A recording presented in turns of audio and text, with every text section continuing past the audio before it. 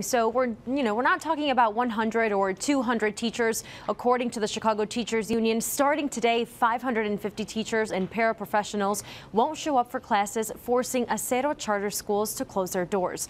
The deadline for some type of negotiation was midnight. The teachers want better pay, enhanced special education resources, sanctuary schools, and reduced class sizes. But the president of the CTU, Jesse Sharkey, said negotiations were just not enough at the time of the deadline.